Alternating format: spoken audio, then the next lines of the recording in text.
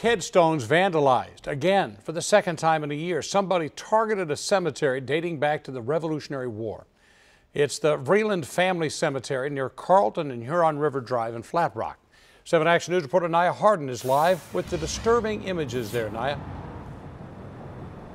Yeah, they're pretty shaken up about all of this. They tell us that the Vreeland Cemetery holds those who found Flat Rock, actually, and so it means a lot to them here, and that's why they're trying to find those who are involved. Last night we were informed that there was more damage.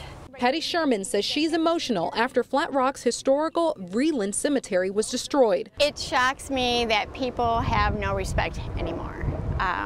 To me, it's very disrespectful to come to a cemetery and damage. Nearly 10 headstones were knocked down. Last spring, the same thing happened. They raised thousands to repair the damage and had just got them fixed. But you could see where they repaired. This was a repaired one, you can tell. It's really disheartening to the society because we did so much work to raise the money to fix what was broken, and now we have to do it again. The board is now looking into cameras and hopes someone will come forward.